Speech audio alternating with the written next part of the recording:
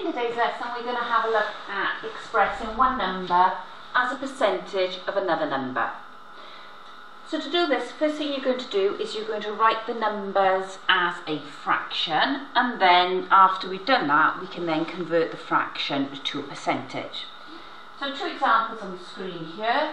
First one, write down 8 as a percentage of 20.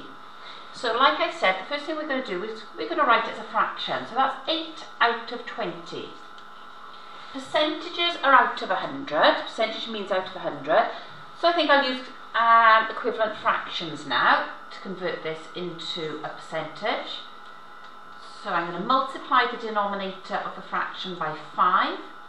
20 times 5 will give me 100. And I also have to do the same to the top. So multiplying the 8 by 5 gives me 40. 8 over 20, 8 20ths is the same as 40 hundredths. Percentage means out of 100, so 40 out of 100 is 40%. So 8 as a percentage of 20 is 40%. And the second example, 40 as a percentage of 200. So writing it first of all as a fraction, 40 out of 200. Now again we will use equivalent fractions. We want the denominator to be 100, so this time I'm going to have to divide the denominator by 2, or halve it.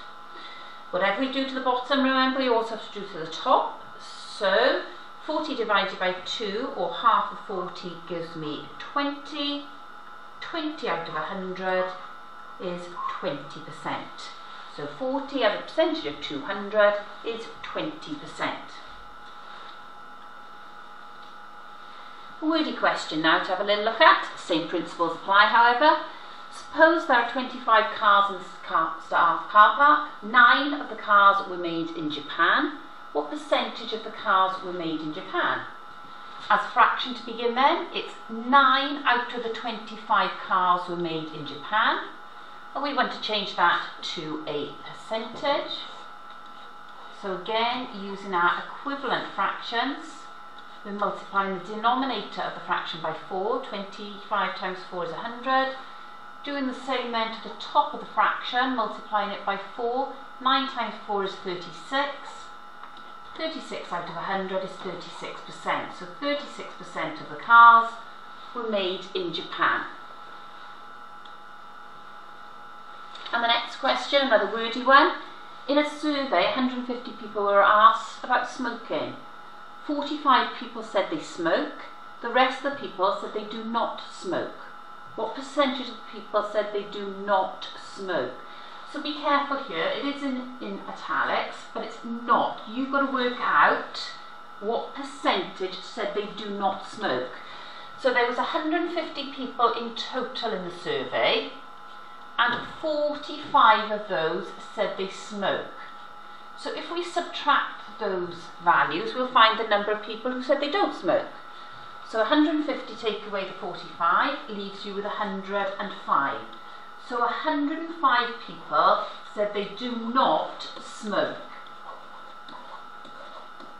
Okay, 45 people said they smoke, the remaining people would not smoke. But we need to give this as a percentage, so we're going to have 105 out of the 150 people in the survey. Now equivalent fractions we can use to change this to a percentage.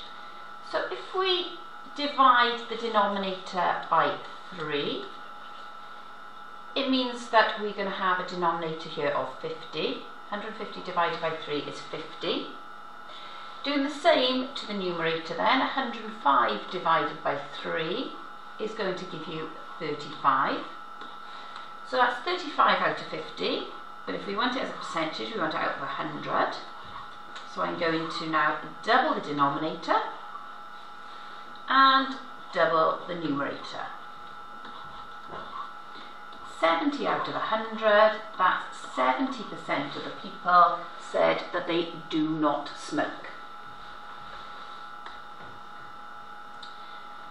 Same type of question now, but presented in a slightly different way. We've got a table, so this table shows the number of cars of each colour in a car park. You can see here that we've got 60 cars in total in the car park.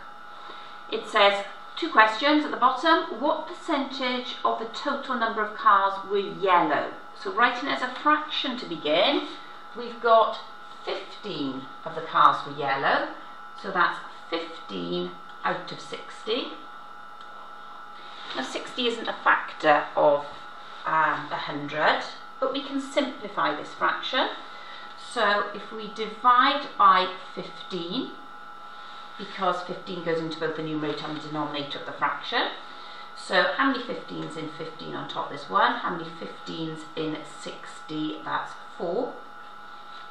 So a quarter of the cars were yellow, but we need it as a percentage. So we can just, well, it's a common one, this is, you probably know it's 25%. But if you want to go through the process of why it's 25%, percentages are out of 100, so it's 4 times 25 gives you 100. Doing the same to the numerator, 1 times 25 is 25.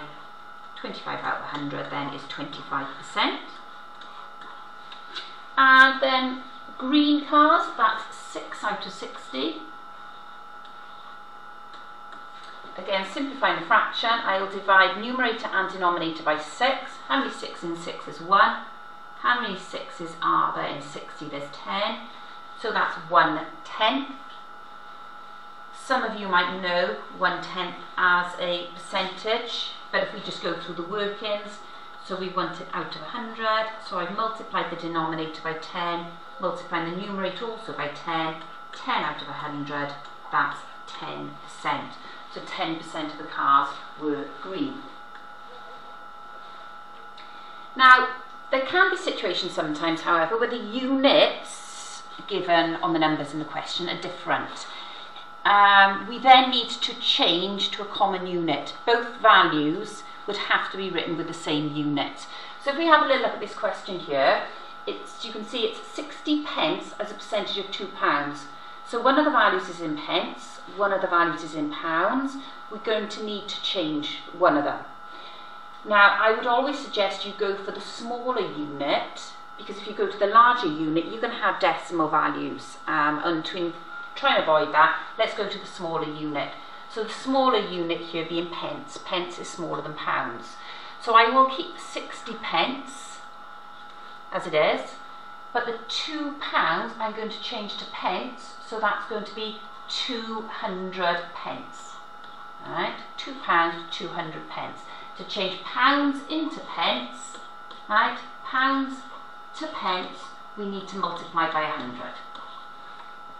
So now we can go ahead and write our fraction because the units are exactly the same. So it's going to be 60 out of 200. Again, equivalent fractions, we want it as a percentage, so we write an equivalent fraction out of 100. So I've divided the denominator by 2, divide the numerator by 2 as well. 60 divided by 2 is 30, 30 out of 100 is 30%. Let's have a little look at another one of those.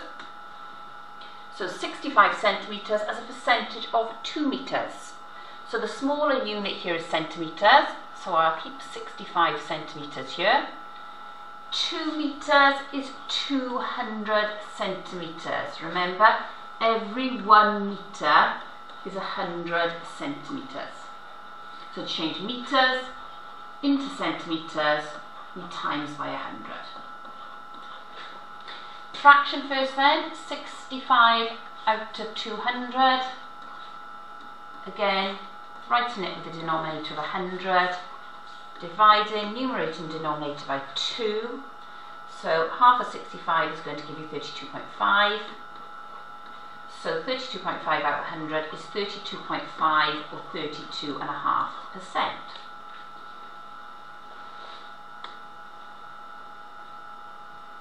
And the next question, the last one, 400 grams is a percentage of 2.5 or 2.5 kilograms.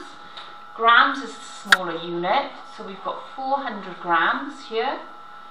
And 2.5 kilograms is 2,500 grams. Remember, 1 kilogram is 1,000 grams. Kilo means 1,000. So to go from kilograms to grams, we multiply by 1,000. Writing our fraction, it's 400 out of 2,500. I think I'm going to simplify it straight away, dividing numerator and denominator by 10. So I cancel a 0 off the numerator and denominator, so I've now got 40 over 250. Could have actually, looking at it now, divided numerator and denominator by 100 would make more sense. So if I cancel another 0, so I've divided the numerator and the denominator now by 100, which leaves me with 4 25ths, 4 over 25, and an equivalent fraction out of 100. I'm going to multiply the denominator by 4, and I'm also going to multiply the numerator by 4. 4 times 4 is 16. 16 out of 100 is 16%.